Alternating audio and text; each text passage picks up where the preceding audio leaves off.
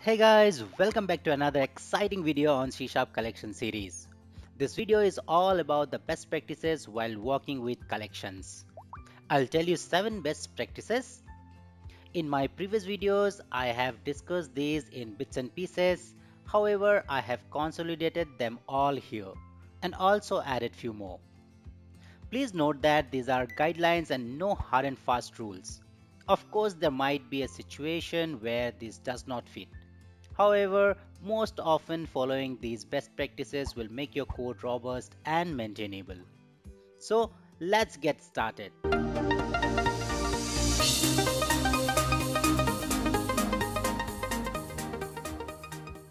So our first best practice is do use the least specialized type possible while passing collection as a parameter of a method.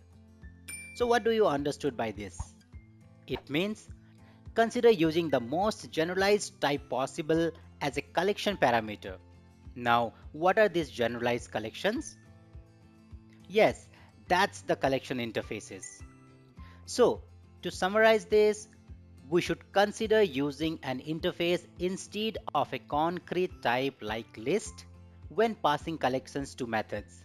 It makes our code more generalized. Let me explain this using a sample code. So, here I have a data access class. It has two methods, getProductList, which returns list of product, and another method, getProductArray, which returns array of product. In my calling class, I have a method called showProduct. It receives a concrete list of products, created one more list to hold currently available product, loops through all the products and display them. And if the product is available, then adds it to the available product list. That's it. It's a pretty simple code. Now this code takes list of T, which means it can take only concrete list of product. Let me get the product list and pass it to this method. So let me instantiate our data access class. Data access dot get product list. Let's call show product and pass our list of product. Perfect. No compile time error. Now, how about passing array of product? What do you think? Will it work? Let's do that. Let's get our product array, data access dot get product array. Let me call show product with array of product. So, looks like our show product method is not generalized enough to take an array of product.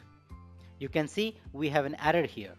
It says cannot convert product array to list of product. That's the reason it is a good idea to consider an interface when it comes to method parameter, so that your method is generalized enough to take different types.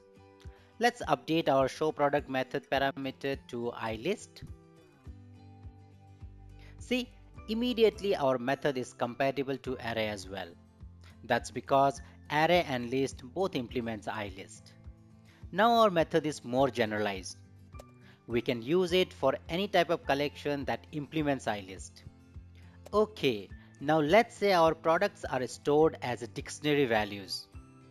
Now, is our show product method is generalized enough to take dictionary values? What do you think? Let's see that.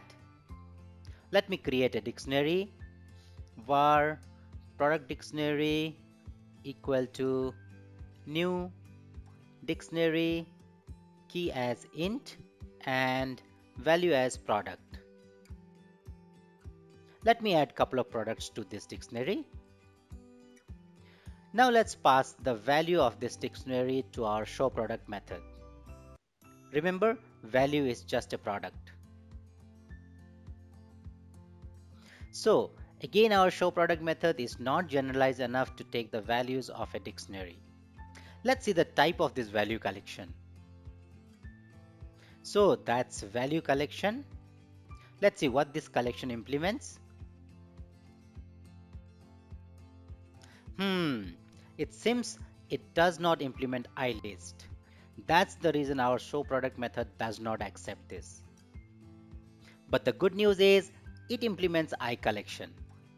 Let's change our input type to iCollection.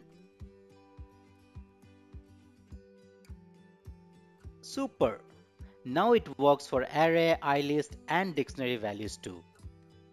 So, I hope you realized how writing a generalized collection as parameter to a method helps. However, it depends on your requirement, what level of generalization you want to provide. Let's move to our second best practice. Use an interface when returning a collection from a method. As we have seen, we can make our code more generalized by passing collection interfaces rather than concrete collections. Similarly, it is a best practice to return an interface from a method instead of a concrete collections. Now, if you see our data access class, we have two methods. One returns a list and another returns an array. Perhaps there may be two types of consumer where one needs an array and another list. You know what? Let's create one more method at our consumer end which receives an product array. Let me copy this method and change the parameter to product array and also the method name to showProductArray. Let's call this method and pass in our product array. All good. But if you see our data access class, both this method actually returns the same data, right? Now again, can we write a generalized method here? Yes, we know we can write. We can either return an iCollection or iList as well. Let me return iList and delete getProduct method. Let's go back to our client code. So we see an error here which says cannot convert iList to product array. So what can we do? We can convert our iList to an array. That's it. So the summary is that when you return a collection from a method, then consider returning generalized collection interface because it gives you flexibility to return more types in case in future your internal implementation changes.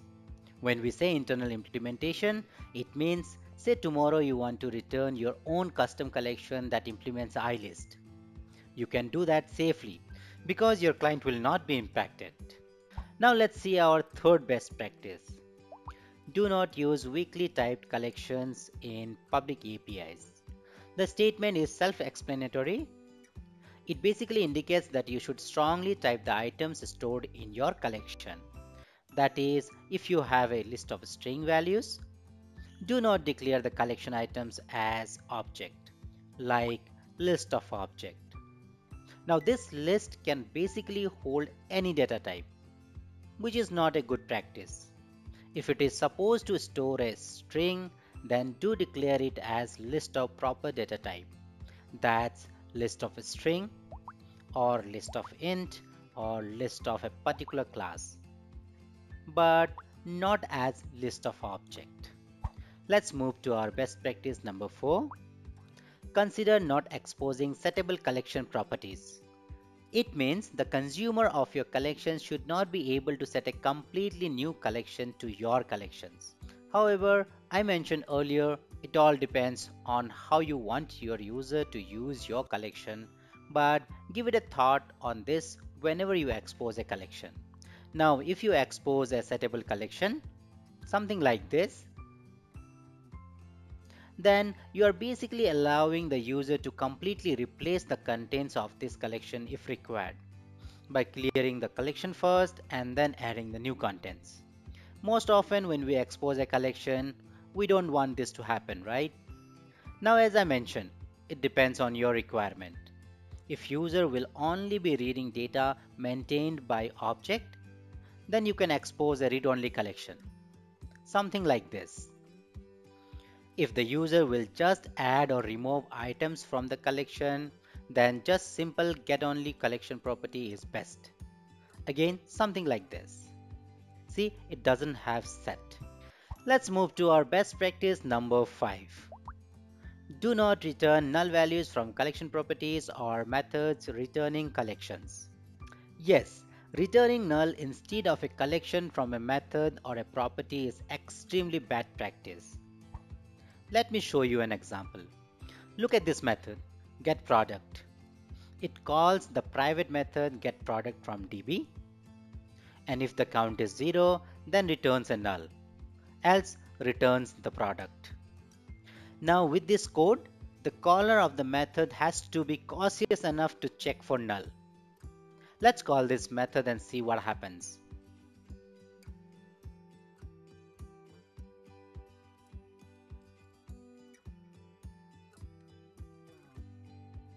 Let me debug this. So count equal to 0 and it returns null. And now it tries to loop through the returned items.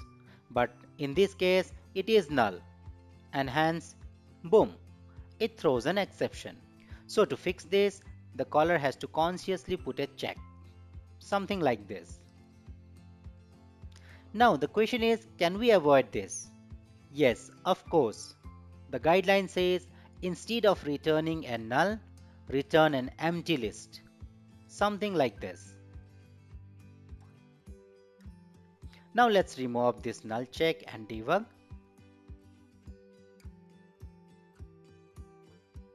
See, now caller does not need to bother about checking null. So the bottom line is, do not return a null from a method that returns a collection. Instead, if required, returns an empty collection. Let's move to our best practice number 6. Do prefer collections over arrays. Collections provide more control over contents. It can evolve over time and are more usable.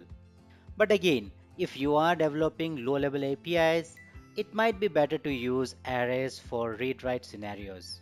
Arrays have a smaller memory footprint, which helps reduce the working set. And access to elements in an array is faster because it is optimized by runtime. But these are very specific scenarios. Most often, benefit of collections overshadows arrays. Now let's see our final best practice. Consider using IEnumerable of t as return type if you want your collection to be immutable. That's if you do not want your collection to be changed by the caller. As we know, a mutable collection can be updated or extended in place. This means you can change, add or remove elements of a collection. Most of the time, this is not expected. Let me explain this using an example. Let's change this code a bit. Let's get a private class level variable. If it is equal to null, then add the items to the list. Now, here we are retrieving the product. Let me add one more product locally.